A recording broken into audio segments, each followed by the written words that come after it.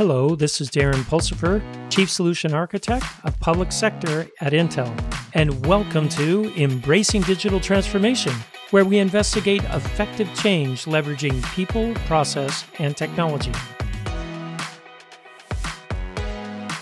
On today's episode, we're going to talk about confidential computing in healthcare with special guest Nick Bhadange, technology specialist from AIVET.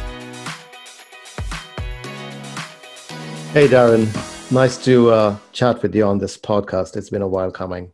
It has, yeah. We planned this several times, but there's always been, you're so busy right now. Yes, I'm juggling multiple projects, so it's been a challenge getting this on the radar. Well, I am so glad that you took some time out of your busy schedule to talk to us about this really cool technology with a very important use cases surrounding it. That's right. This is a very keen area of interest of late. And I think we'll be able to chat about some very interesting things that we can do with it, especially for the healthcare sector and broadly to other sectors as well. So let's dive right in. Why do we even need confidential computing? What's the whole, it sounds gimmicky to me. It does sound gimmicky, right? So let's start with a bit of background and history. So the current computer infrastructure as we know it, it's built with a premium on sharing and openness, and the internet is free and data should be free. That's been a bit of a problem when it comes to security. So to address that, we have for a long time, implemented some pretty good solutions that do work well. We encrypt data when it's stored. We encrypt data when it's in transit. We all know that. But there are challenges despite that, which means that data, while it's still being read and analyzed and used, is still subject to being leaked, being scraped, and being attacked in various ways. So as more and more workloads start to run their infrastructure and their applications in the cloud, in virtual machines, in containers, on edge devices, on IoT devices, data is everywhere. Your applications are everywhere, and everybody's talking to everybody. So there's a big problem when it comes to how we address the data security. Just encrypting data and securing the transit is not enough. That's not to say that defense in depth is a bad idea, but we have to go a little bit above and beyond that. So the point I'm making is sensitive data remains vulnerable, whether it's financial, medical, location data, both from a visibility standpoint and a data integrity standpoint. Now, especially with data in healthcare, there are so many rules and regulations, HIPAA regulations, and then there's even more. Every state seems to have something around medical as well. That's right. So that adds another layer of complexity in dealing with this type of data, right? Right. So when we talk about confidential computing, we need to think about a few different factors. Key there is data integrity, data confidentiality, and your code integrity. And all of these are governed by different policies, and being able to leverage these concepts of confidential computing allows you the ability to share data amongst parties that inherently don't trust each other. That's a harsh way to put it, but I like what you said there, because inherently they don't trust each other. That's right. Or maybe I don't want my cardiologist knowing what my primary care physician knows, and unless I sign that paper, they're not going to get that information, right? So there's also a third party, me, as the person that the healthcare records are about. I have a say in things too, right? You should. And oftentimes, and especially in the US, this is very difficult. Most people don't even have access to all their healthcare data at all. It's scattered everywhere. Your doctor has it, your specialists, whoever you may be seeing, have it, labs and hospitals. And if you try to create a picture of your own health, I'd say it's next to impossible.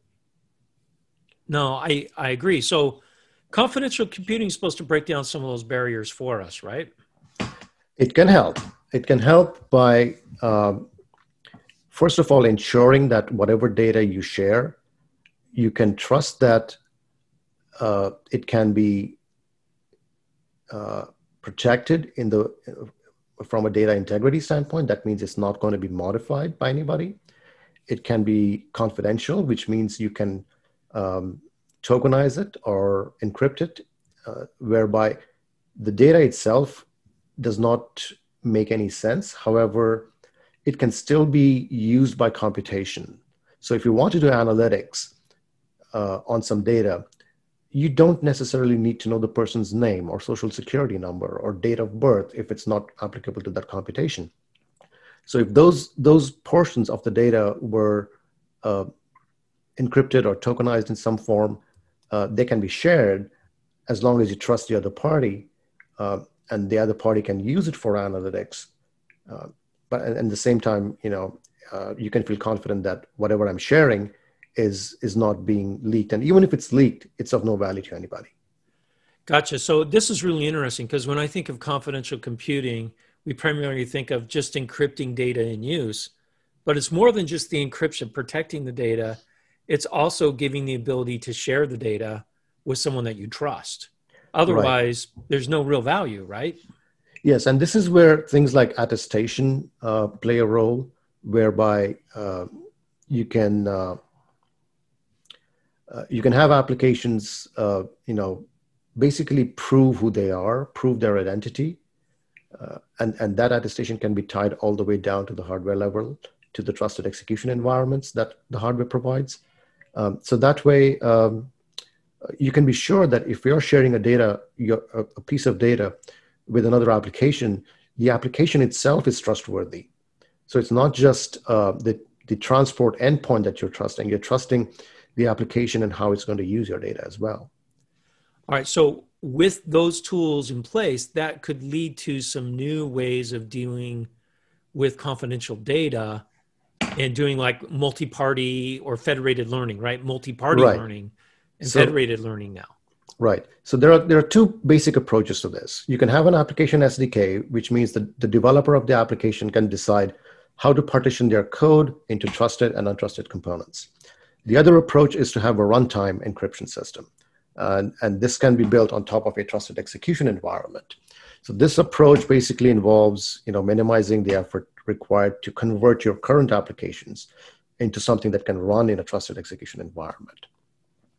So deploying full applications has its advantages because, you can write your application and yet have it run in a manner that guarantees the security that's inherently provided by the trusted execution environment.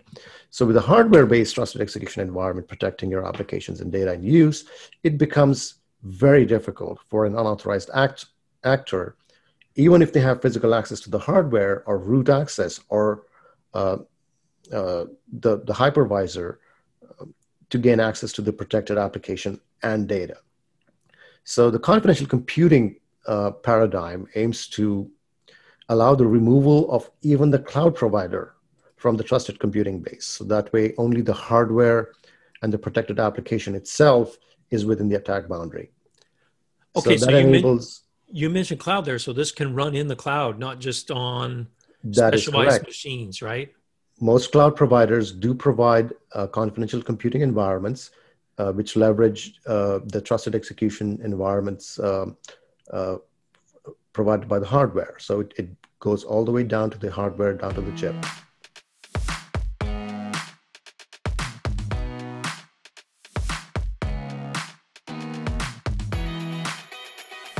By virtue of offering these computing environments, the CSPs are, I think, leveraging the best of what the hardware can offer and the best possible security that you can get, that the end user or the owner has absolute control over. So that way, when you are dealing with multi-parties, each party can determine its policies. And you can have hierarchies of policies. For example, you may have federal policies, state policies, local or tribal policies. And each a provider of information can determine which policies apply and to whom. Well, that's good too, because you've decentralized now the policies as well. Correct. So when we talk about healthcare data, one often thinks that, hey, if I can pull all the information into this massive data lake, I can crunch it till the cows come home and provide all kinds of insights. But pulling data into a data lake is far easier said than done, because, like we talked about, just the amount of privacy settings and confidentiality settings and data sharing settings that are in place amongst different levels of the providers, nations, states, etc., makes it impossible.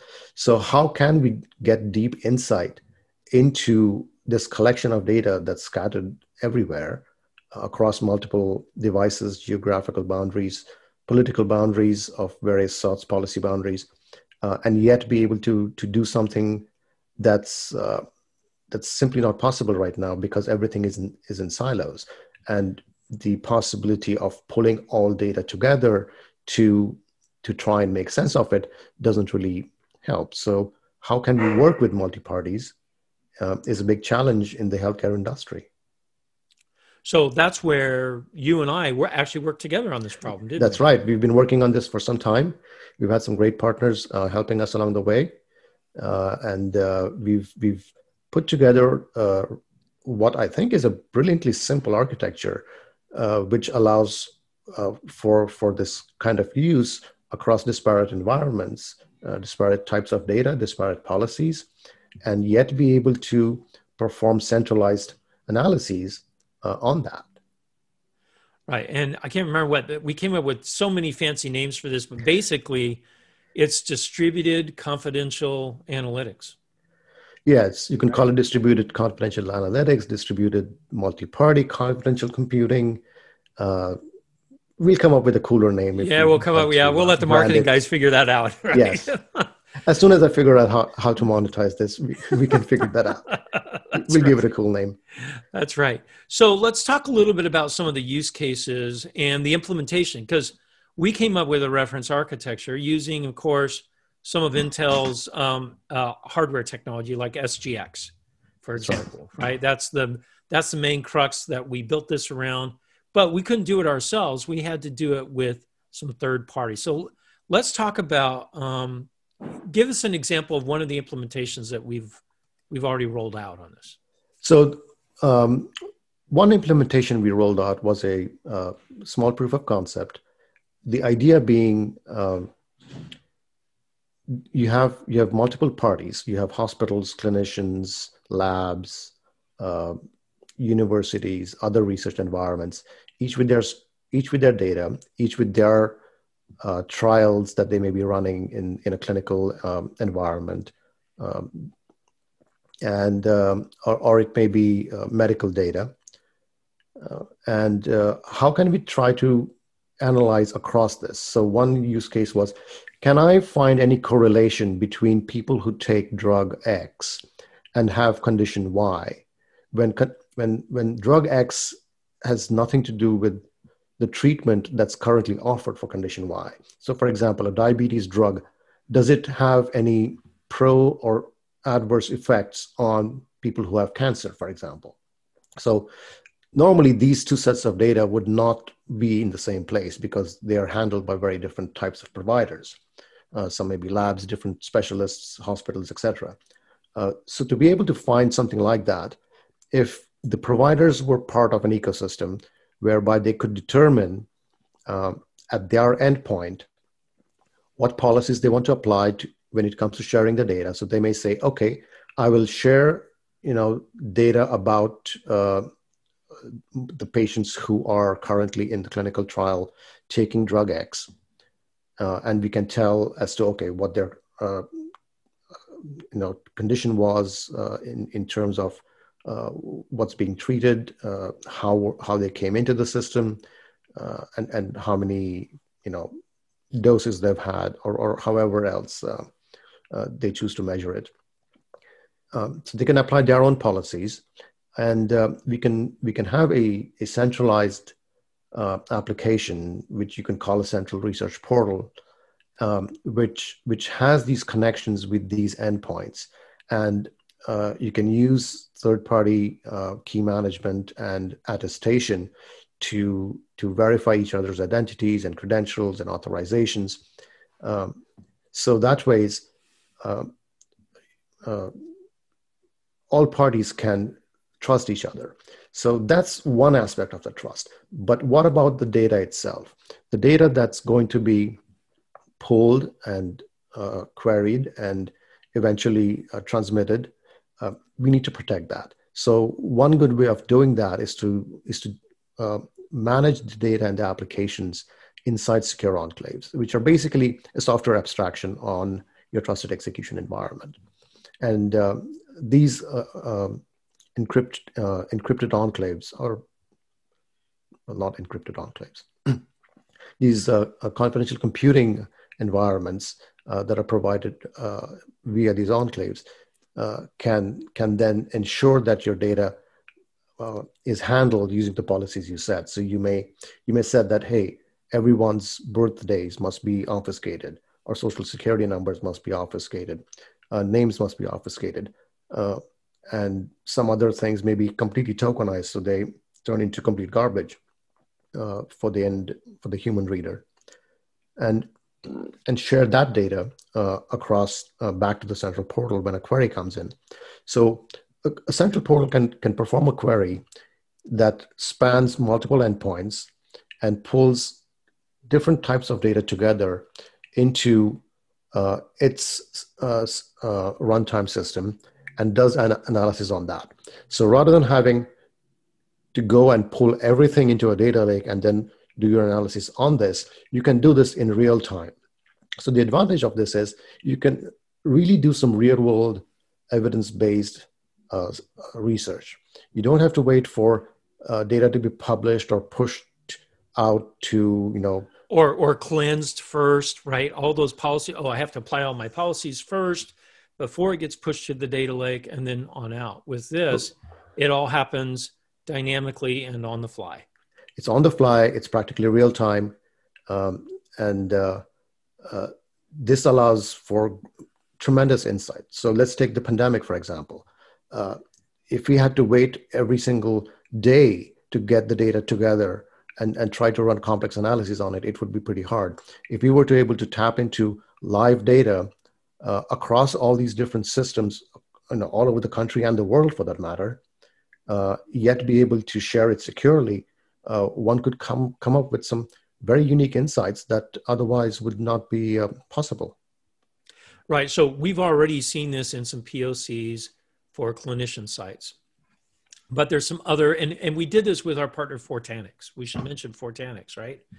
They were yes, key. They've been a great partner working with us on this. They have a tremendously valuable and useful product line which handles all these confidential computing environments, making it very easy for application owners, end users,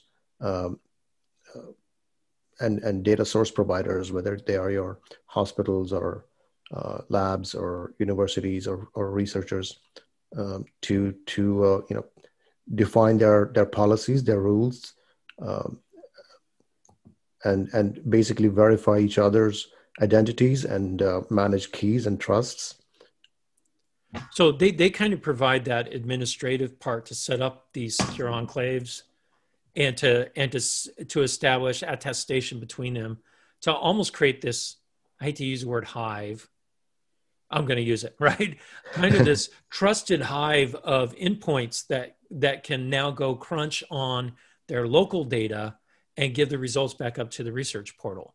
So they've got great technology that ties all this stuff together, which then in turn made us, geniuses for all the work that for all our architecture, because they already had software that did a lot of things that we needed it to do to fit our architecture. That's right. I mean, the concept of trusted execution environments has been around for some time. It's gone mainstream now that even the CSPs have embraced it, and having a platform that makes it easy to leverage makes it all the more powerful. And the use cases for this are fantastic.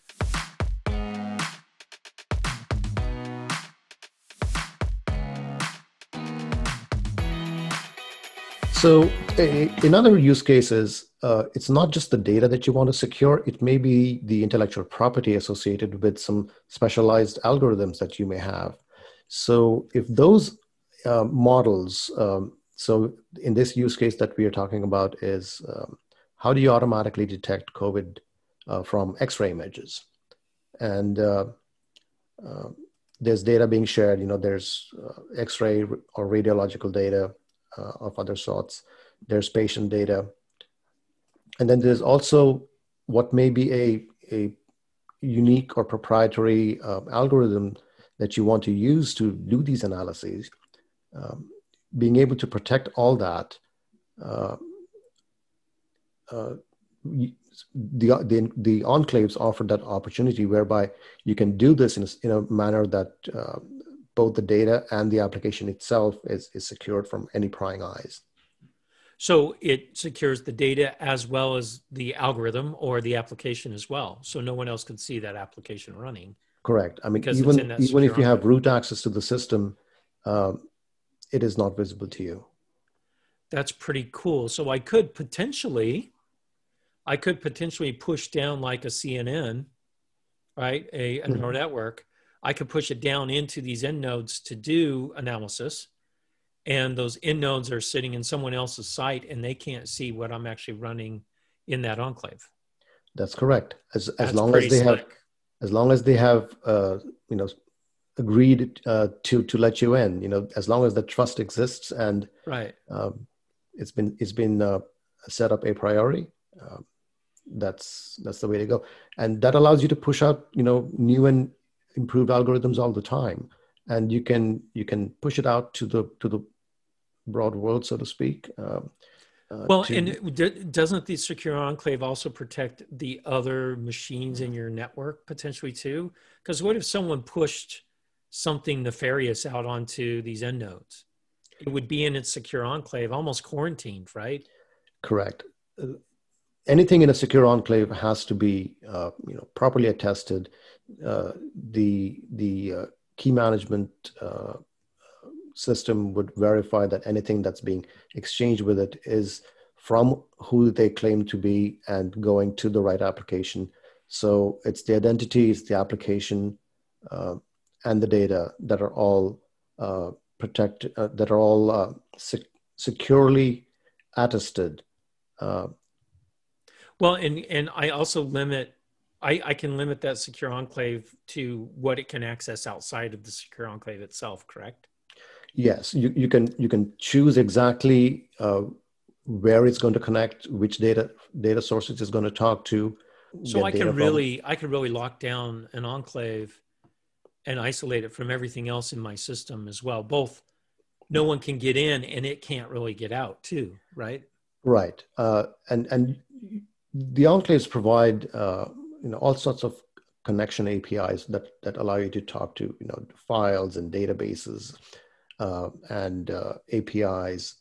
So that way, you could have an enclave that's doing some analysis on data that's pulled from an EHR system that's hosted by, let's say Cerner or Epic in their own cloud, but yet be able to ensure that whatever data that's available to the application that's doing this query, it's completely secure and it's invisible to the outside world. That's pretty cool. So let's talk. There's another use case that we've already seen, and it's kind of like a mandate, right? On electronic health records, which you and I both know electronic health records are a mess. They are. They are a big mess. And so there's a use case that's of great interest to us, and it may be a good model for us to follow, those of us in the US. This comes from the German government, and the government actually, in their bid to industry, actually mandated that they have to deploy their applications in a trusted execution environment. And the use case that has recently been launched in January of 2021 and there's more coming over the next few months, is that the end user through an application determines, like the end user being the patient, or the average citizen, determines exactly what pieces of data are available and to whom. They can specify, I need my blood pressure reports to go to my primary care physician, my cardiologist, and perhaps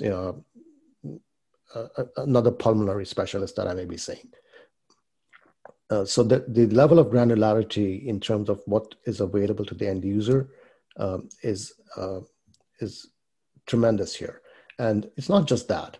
All the data that's being collected and shared from the different systems is all running inside secure enclaves. So that way it's completely secure from the outside world.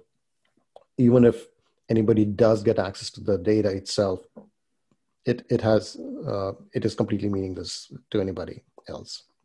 And only the approved doctors in this case would be the ones who are able to see it. So they've been able to then go to the granularity at the electronic record level, because we can do that here in the US with paper, right? Everyone signs that HIPAA thing. I only want these people seeing this data, but it's on paper and no way to enforce it.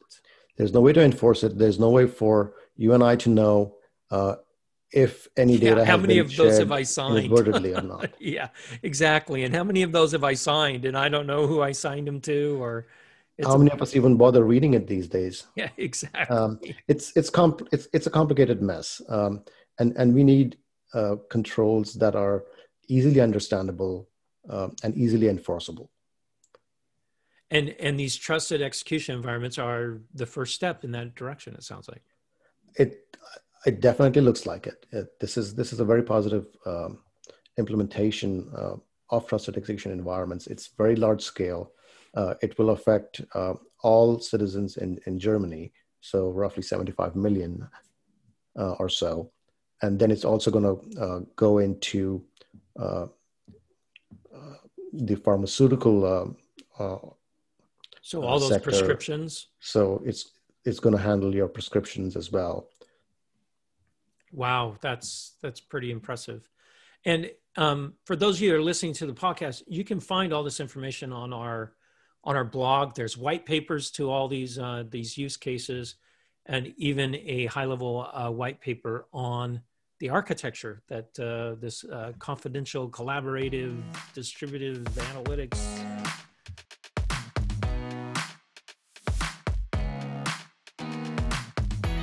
Thanks for listening to Embracing Digital Transformation today. If you liked our episode, go ahead and give us 5 stars on your favorite podcast or video streaming site. You can also find out more on embracingdigital.com. Until next time, keep moving forward and do something wonderful.